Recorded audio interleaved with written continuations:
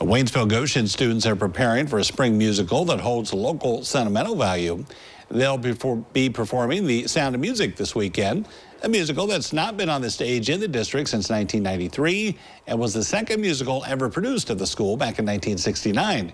To celebrate this year's production, the school district has invited back all cast members from both productions. Some of those cast members have children or grandkids in this year's show, something that means a lot to the students.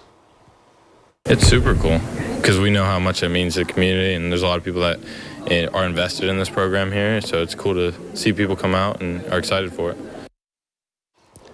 And through all the hard work to put on the best show possible for the entire community to enjoy, students take home a lot of experience and lessons that allow for personal growth.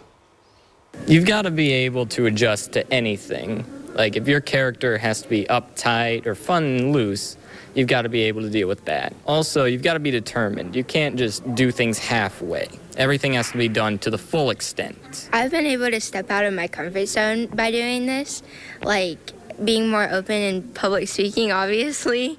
And I just feel like it's been a good experience overall. I definitely encourage other people to try it if they're like on the borderline.